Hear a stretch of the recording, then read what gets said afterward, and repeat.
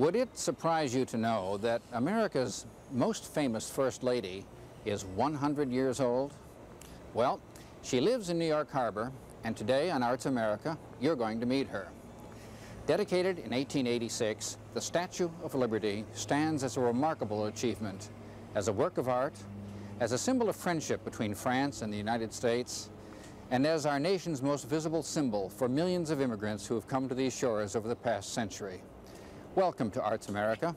I'm your host, John Boss. Restorations have been made to this Grand Lady of Liberty in time for her centennial birthday celebration in 1986. Won't you join us now as we take a behind-the-scenes look at the history of this remarkable statue?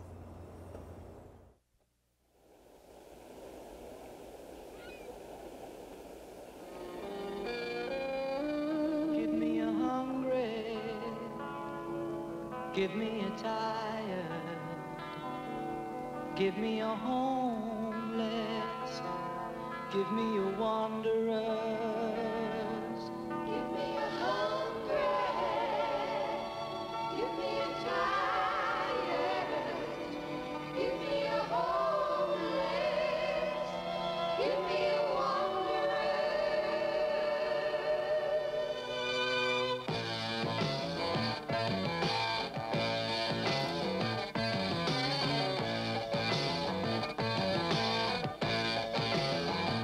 Give me a hungry, give me a tired, give me a homeless, give me a wanderer.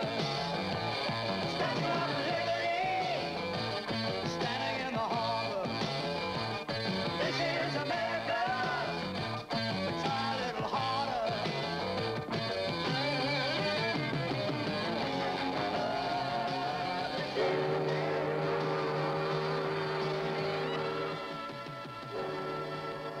Since 1886, the Statue of Liberty has stood here in New York Harbor. She came as a gift from the people of France to the people of America. But some thought she was a suspicious gift. Some called her a pagan goddess, while others saw her as the perfect symbol of liberty. But what about today? What does the statue symbolize now? And what about tomorrow?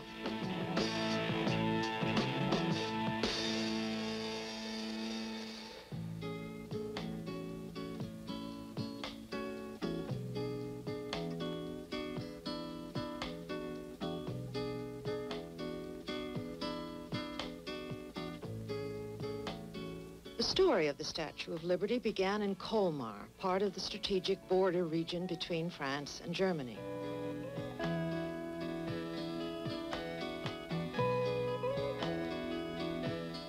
In this peaceful hamlet, which was a center for artists, musicians, craftsmen, Frederick Auguste Bartholdi, creator of the Statue of Liberty, was born.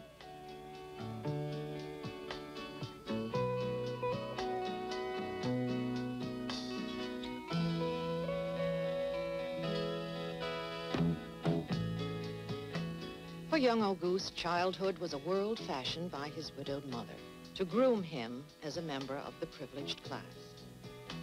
Auguste spent his days studying music, art, and literature.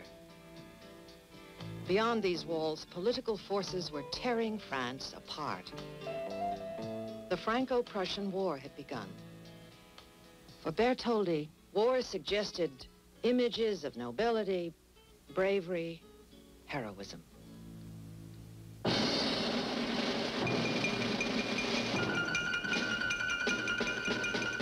Bartholdi enlisted in the National Guard.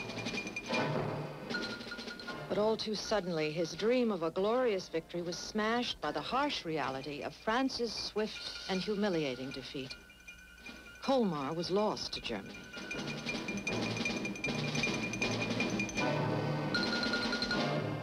Bartholdi felt compelled to create a tribute to the valiant war dead. "My only ambition," he wrote, "is to engrave my name at the feet of great men and in the service of grand ideas."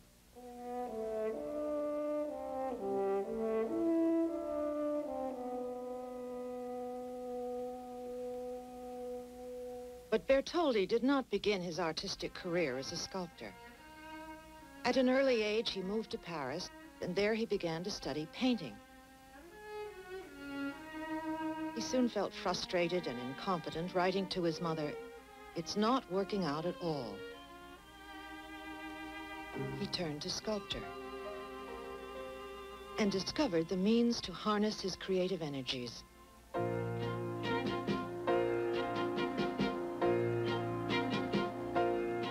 When he was 18, he received his first big commission, a statue of Colmar's heroic General Jean Rapp, a marshal in Napoleon's army.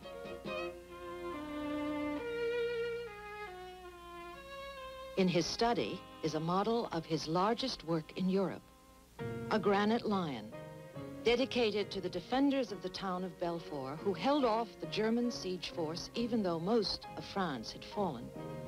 For Bartholdi, the lion was a symbol of France's defiance of her enemies. He was swept by the lure of size and convinced that great monuments must be built around stirring ideas. But the inspiration for the artist's most famous sculpture came in a most unexpected way. Invited to a gathering at the home of Edouard Laboulaye, he heard the Sorbonne professor discuss America. Freedom to do anything, dare anything, try anything. There you have the American social principle. Bartholdi listened as Laboulaye spoke of a monument built to memorialize the friendship between America and France. To many present, it was a passing remark, but Bartholdi was impressed, and for 7 years he thought about it. But what form should the monument take? Where should it be placed? Who would pay for it? One day he would travel to America to find out.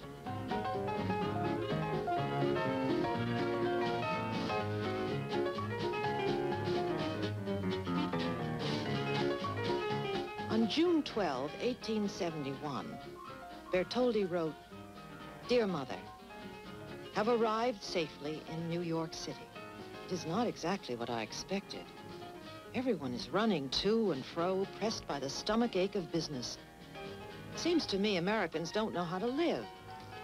In New York City, there are 250 churches and 1,208 banks, one indistinguishable from another."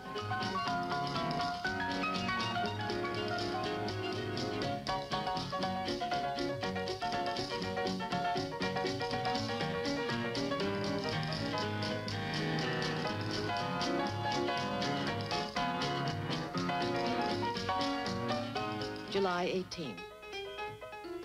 America continues to astonish me.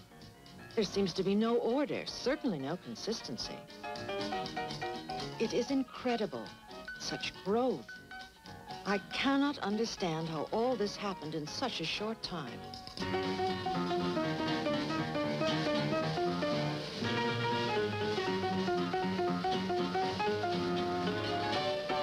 Everything is big here.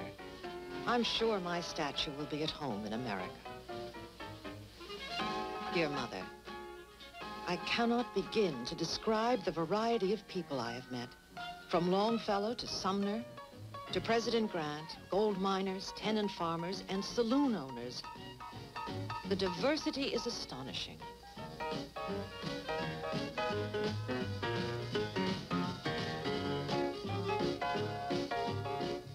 I've been asked to paint a portrait of Mormon leader Brigham Young, the happy husband of 16 wives. The Mormons are fascinating, but not particularly wealthy. I am troubled. I can't seem to find an image that represents this great nation.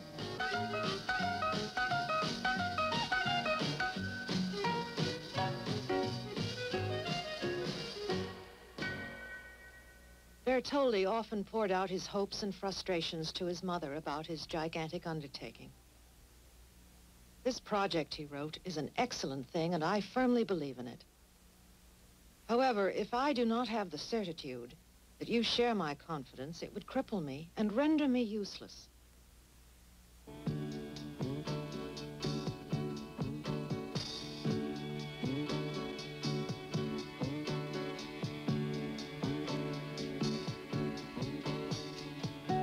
she would always be an important influence.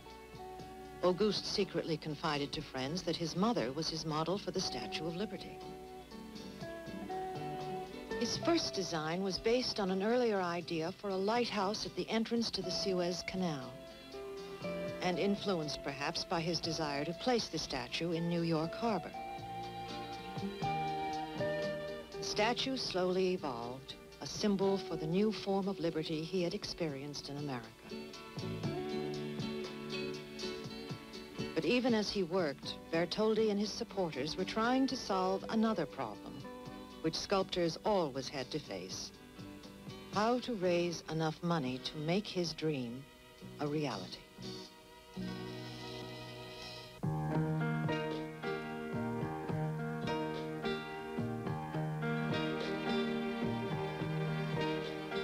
France has always been a patron of the arts, graced by structures majestic, beautiful.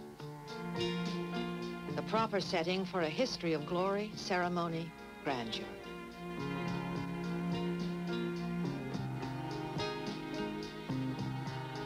But to erect his statue, a formidable task still lay ahead for Bartholdi, Laboulaye, and the fundraising committee.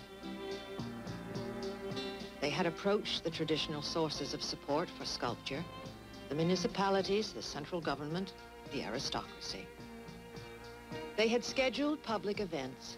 A special cantata, Liberty Enlightening the World, composed by Gounod, was held at the Paris Grand Opera. Fundraising dinners and art benefits were arranged. But none of these had brought sufficient funds.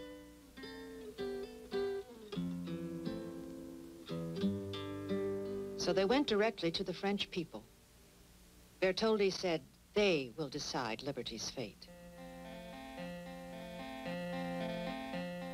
A national lottery was organized. A few hundred supporters soon grew into hundreds of thousands. 1 million school children donated 300,000 centimes to the statue fund. It became a movement of the French people. Working men, tradesmen, shopgirls, students joined liberty's cause.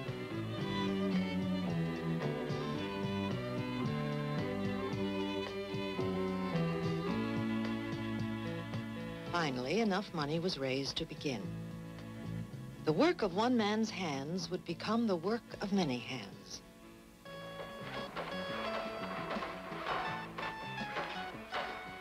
But to Laboulaye, the intellectual who first suggested the monument, the statue meant more than the melding of wood, lath, plaster, and copper. It meant more than the symbol of friendship between two nations, more than the historical truth that without the help of French armies, America might not have achieved her independence. For Laboulaye, the statue was a political symbol, stating his hope that the form of government that had evolved in the New World might serve as a model for the old.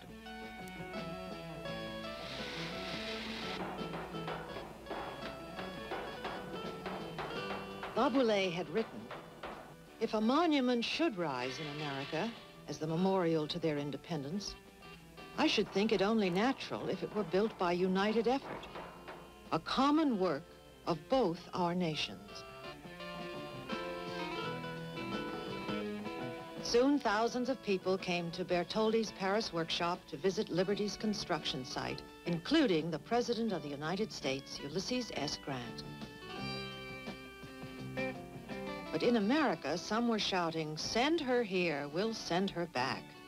While some Americans carped and others cheered, France continued working. Liberty was moved outdoors. Engineer Gustave Eiffel, later to design his famous tower, created an iron frame cantilevered to withstand hurricane winds. Without his new design, the statue's construction would not have been possible. But before the statue was complete, money ran out. Bartholdi suggested a unique fundraising event, a party in the statue's need. Of his statue, he said, "It is a consolation to know that this statue will exist thousands of years from now, long after our own names shall have been forgotten."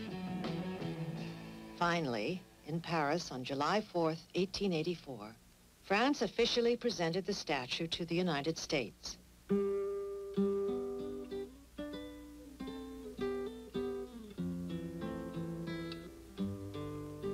But America, who had agreed to provide the statue's pedestal in New York Harbor, was not yet ready.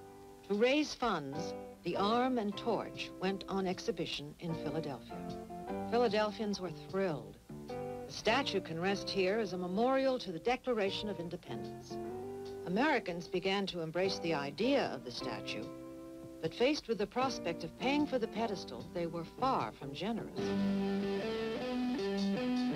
The Evening Telegram satirized Americans who were acting as if they'd forgotten the statue was coming and commented with sarcasm, "We've reminded you often enough." Others commented, "If America doesn't get going on the pedestal, she'll be past her prime before we get her over here."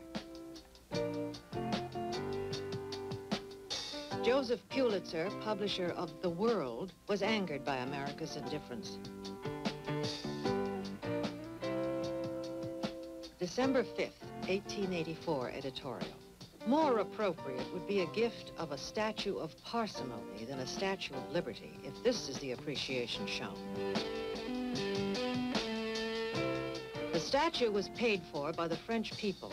Let us respond in like manner. Let us hear from the people. The World printed the names of every donor. We acknowledge the generous contribution from the Arctic Fire Engine Company #1 of Milford, Connecticut. I have lost 25 pounds, and I'm happily sending in a penny per pound. May heaven help you in your good work. It seems that New York's rich men do not. Enclosed, $7.25.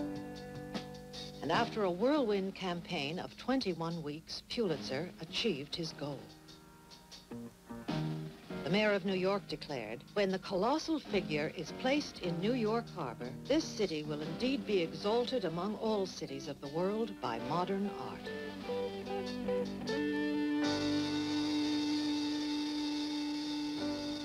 On October 28, 1886, President Cleveland, who had previously vetoed a bill for the statue's funding, proclaimed, "We will not forget that liberty has made her home here, or shall her chosen altar be neglected." Suffragettes hired a boat to give speeches praising liberty embodied as a woman, raising hope for all women. But to the man who conceived the statue, Auguste Bartholdi, the words of La Boulaye seemed most fitting. A body of iron with a soul of fire. She had been created to symbolize the alliance between America and France, to cement their common ideals, liberty, freedom, equality, the shared aspirations of their people. Bartholdi had called her liberty enlightening the world, but already that meaning was changing.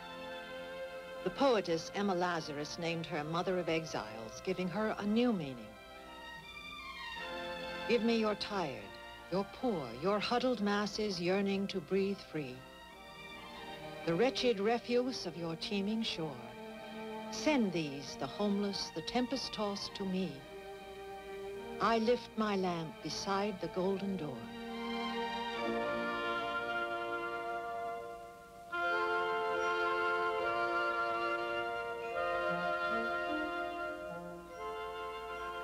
First conceived as a symbol of friendship between America and France, the statue became a symbol of liberty for thousands of refugees sailing to American shores.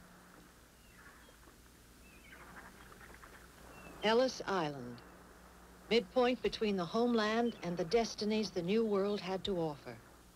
Each day they came past the statue, immigrants, now landless, often penniless, willing to sacrifice homeland, family, friends, for the promise of a new beginning. The first sight of the statue still on their minds, but her meaning fading fast.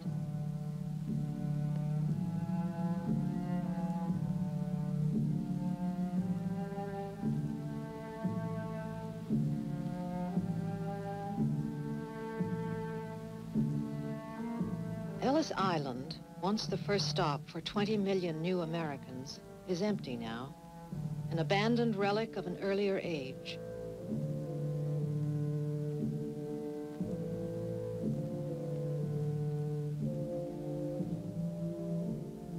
And who were these new Americans? They came from Poland and Germany, Russia, Ireland, Sweden, Italy. Everything seemed new. Food, treatment, living quarters. They were aliens entering a world alien to them.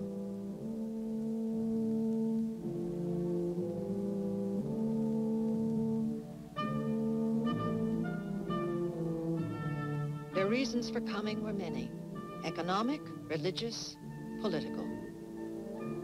Most could pass through in a day. Others waited weeks to be cleared. Some rose to greatness as scientists, artists, as leaders in government, labor, and business. But the multitudes struggled.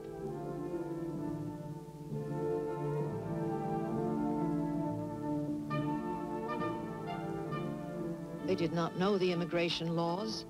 They did not know the language. They never heard of San Francisco or St. Paul, Atlanta or Albuquerque, Chicago or Saugatuck.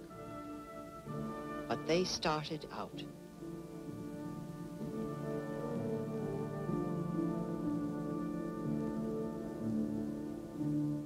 The Statue of Liberty, originally designed as a symbol of Franco-American relations, became an American symbol, changing as America changed.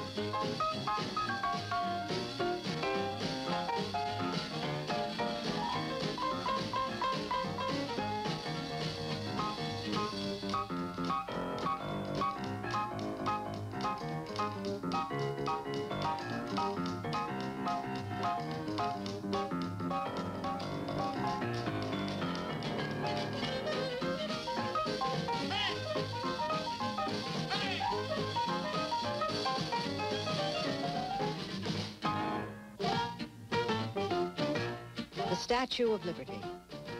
To many Americans, still the nation's most popular First Lady, a legendary ambassador of goodwill. The numbers that visit her have not diminished. People come over 1 million a year from all over the world. She encompasses them all. I came here 20 years ago. The Statue of Liberty was the first thing I saw. She really has fulfilled every promise. I think it's just a tourist trap. It's commercial like everything else in America. Well, I always thought the Statue of Liberty was our special symbol for democracy. I think she's taking a beating today. Just Everywhere I go, I see the Statue of Liberty. I can't get away from her.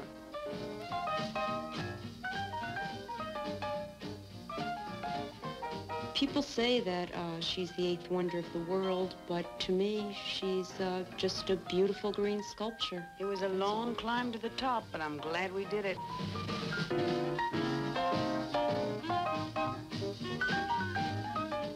I think she's a beautiful, beautiful statue. I just hope that we can keep what she stands for. I think we should.